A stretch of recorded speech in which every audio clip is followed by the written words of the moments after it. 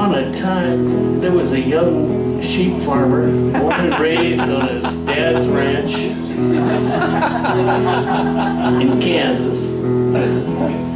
He was born and raised on this sheep farm and never been off it except once or twice to go to the general store to get supplies.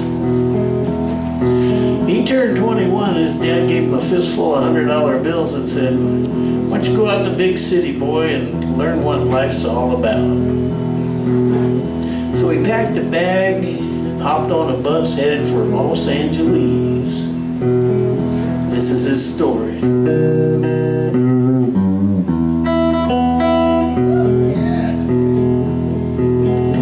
Leaving the country sure was nice. I headed for the city, had bright lights. Paul's taking care of my chickens and sheep. A lot of work there, but it'll keep.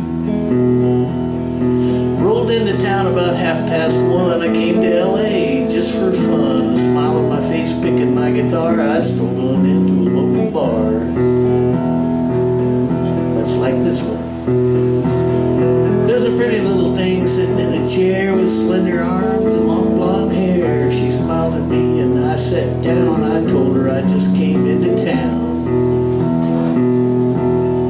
We had a few drinks and decided to dance all night long. I was in a trance. When the dance was over, we decided to go to one of them drive-in picture shows.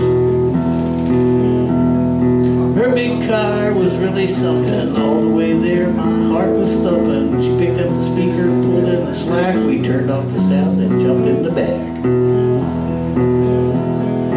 Hugging and a kissing, twisting and a turning, something inside me sure was burning. But every time I went for her pants, she said, pal, not a chance.